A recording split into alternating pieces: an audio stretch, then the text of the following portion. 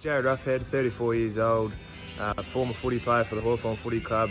Spent 15 years there, now currently working in administration at St Kilda. Early day life for me was spending time back in the country. I'm a Langatha boy, so country roots meant a lot of outdoor work, whether it be footy, basketball, cricket. As much time as we could, I was normally outside mucking around with mates or playing sport.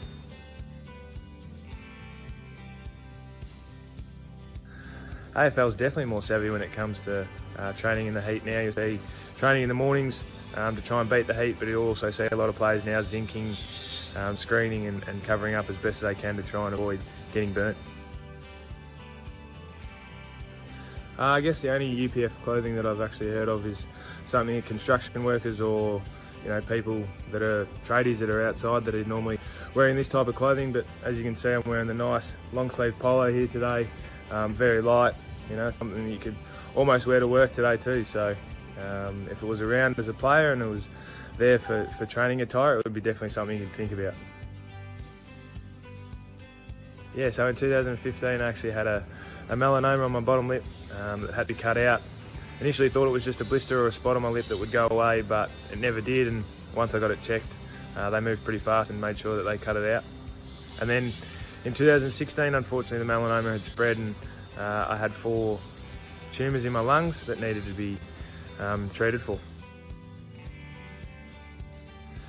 Yeah, so some differing emotions. Obviously you get scared. I was 29 years old at the time and had recently been married, so life was on hold at that moment.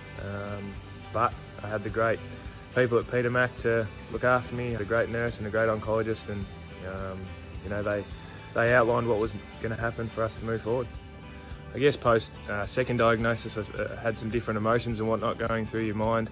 Initially, similar to my lip, I just thought it'd be something that would be able to be cut out and I'll be back to playing footy soon. But this is something that I understood pretty quickly once the oncologist said you have 4 tumours on your lungs, that it was a lot more serious. And unfortunately, with the road ahead that I was looking at going through, it was going to be some tough times. And some of the things I experienced, whether it be at the Peter Mac Cancer Centres or just in everyday life, your releases were taken away from you. So scared is definitely one, because you don't want to think about the other option when it comes to cancer. But had some great people around me, a lot of positive thoughts and whatnot, which helped me get through. Some of the treatments I went through were every 3 weeks I had an infusion of 2 drugs that were at the time of trial. So you're almost like a guinea pig for the cancer centres, but there'd been some great positive news around this type of drug and trial. And I was pretty open with my nurse and my oncologist in everyday changes, which unfortunately there was some side effects, but after 6 to 8 months I'd had PET scans and CT scans and they'd showed that the tumours had gone, which was great. So December 2016 I got the great news that I was cancer free. I was able to start my job again, which was playing footy. So I'm now 5 years, almost coming up 5 years cancer free, which means I don't need to have scans. I'll just have follow-up skin checks to make sure that everything's in order.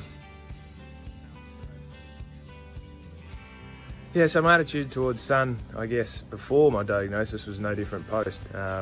As I said, mentioned in some parts of this chat before, that understanding my complexion and freckles and the type of skin I have, I'm not great for tanning or being outside in summer. So I was always one that would cover up.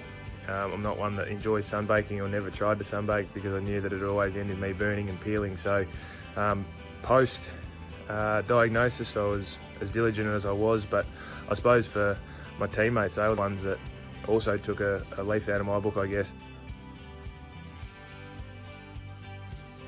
My understanding now of all skin cancers and melanomas is obviously a lot more than what I did first know.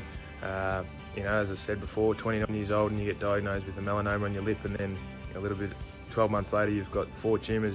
You obviously do a bit of research.